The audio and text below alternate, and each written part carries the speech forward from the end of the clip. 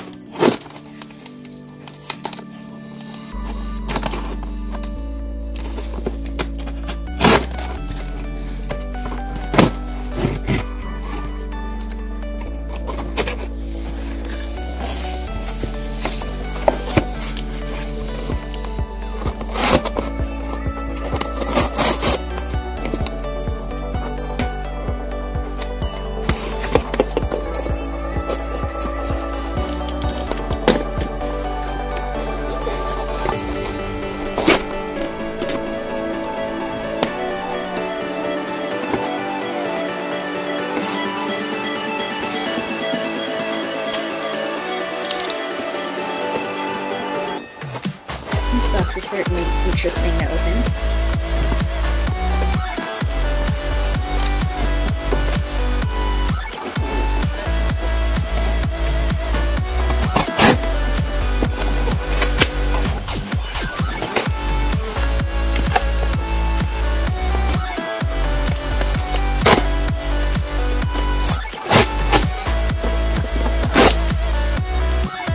Okay, finally got this thing open. The box. Anyways, I'm not gonna use it anymore. Here's the Nico hat. 13 on the back. I love this even though I'm not even a daughter of Hades. But I'm wearing it anyways.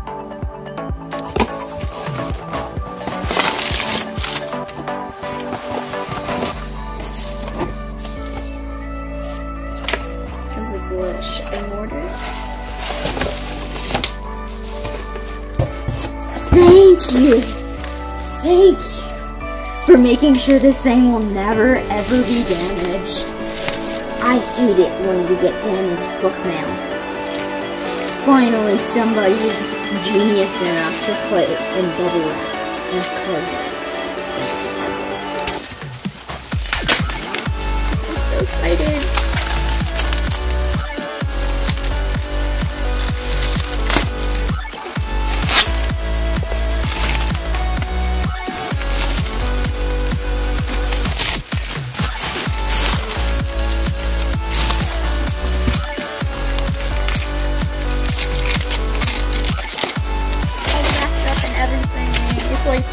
It's like opening a present.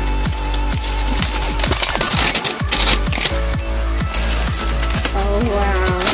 It even has this sticker saying signed copy. So if anybody is trying to say that this is fake and I just scribbled something in it, this says signed copy, okay? Yes. I waited a year and 3 weeks for this. Counting, well, since the Tyrant's Tomb. It's been almost exactly a year and 3 weeks. Because this came like exactly a week after it was released. Even though I pre-ordered like a month ahead. But I don't care because it's signed. And I get a Nico hat.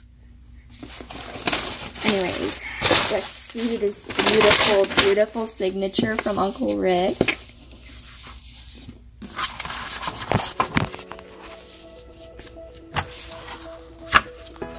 Oh, so beautiful.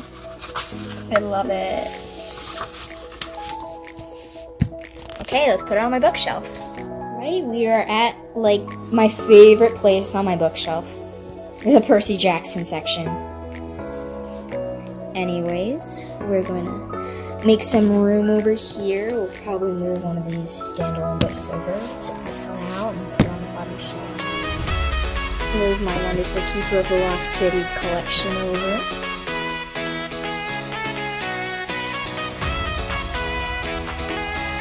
Move the Coven aside. This is actually a really, really great book series by Chandelle 𝓼𝓮. She's not like a super famous author or anything, but she has a really good books. This is one of the most latest ones. It's actually the last 3 novellas. It's combined together. This is basically about witches in the Coven, as you can tell by the title. And well, they basically, well, I don't want to spoil it too much, but in the first season, elemental magic, if you go to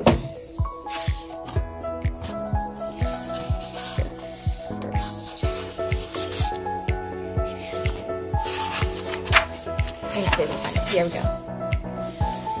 These first few books here, The Lost Witch, Brave Witch, Rebel Witch, Broken Witch, Eternal Witch, and Aether Witch, and the Fire Witch novella as well. These are all in the first series, Elemental Magic. These are basically prophecy is, they have to, there's this gap that was created in Salem in 1692, which, well, Salem witch trials. Basically, a gap was created there, and it lets demons through, and as well as fae. That's F-A-E, evil fae. So they have to try and close the gap by Halloween in 2018, I believe. Otherwise, the gap will be made permanently open, and then the demons can come through freely, as well as the fae. And then the world is basically in the apocalypse. So yeah, that's the first season. I'll leave the link to it. You can only buy it on Amazon. So I'll leave the Amazon link to it in the description of this video in case you want to check that out. It's really good. Anyways, back to this. Sorry, I procrastinate. Take this beautiful, beautiful, beautiful book. Just slide it in here. Let's see if I can take out any other books. Dang it, of course I put all the series on the top. Well, I'm gonna pause the video and then try and rearrange this somehow so I can get everything nicely and mostly sorted by value. Okay, I'll be back in a sec. Okay, I finally got everything sorted, and let me tell you, everything, and I mean everything, is in a different place except for Percy Jackson series. I put the Wings of Fire series here instead, since it's like the only thing that can fill up this entire section. And yes, in case you are wondering, this is Discord from My Little Pony. I know he is not from Wings of Fire, but since he's part dragon, some part of him, I just put him with the Wings of Fire because, well, I don't actually have any like Wings of Fire figurines, and I just wanted to do something because I have this immensely large series, and then it's kind of short, so then I just have this big blank space on top. And then I put some just standalone books here because there's a lot to learn. Anyways, you did not click on this video just to watch me go through my bookshelf. So I'm just gonna say one last thing before the video ends. This lovely Nico hat. It's in case you didn't notice, this is actually like a skeleton horse, which honestly kind of reminds me of the Thestrals in Harry Potter, specifically the Order of the Phoenix, which is right here. I just felt like pointing that out because, in my opinion, that was really interesting. And also, I just want to ask this: whenever I look at this hat, am I the only one that thinks of this one moment from Percy Jackson's Greek Gods moment right here? where they mention his helmet of terror, or his boo cap, as the others called it. Basically, his helmet that could turn him invisible, or it could send feelings of terror throughout whoever he inflicted it upon. So anyways, I always think of that moment when I wear this cap, because, well, it is a cap, technically, and it's Hades. So, like, every time I look at it, I just think, boo cap. I know, it's weird. There's literally no reason why I should think of that. If it were like an invisibility cap or something, then I'm pretty sure you would all agree with me. But it isn't. Or is it? Alright, let's try putting this on one more time. I really want this to be the boo cap. So, fingers crossed. Okay. 3, 2, 1.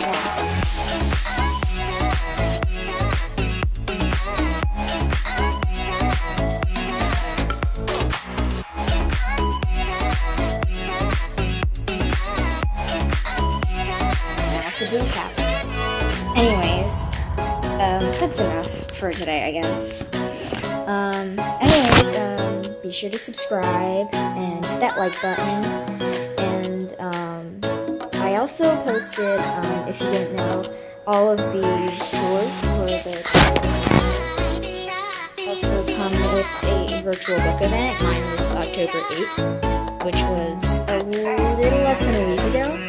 In case you didn't know, I uploaded those onto my channel, and I separated it into 3 parts.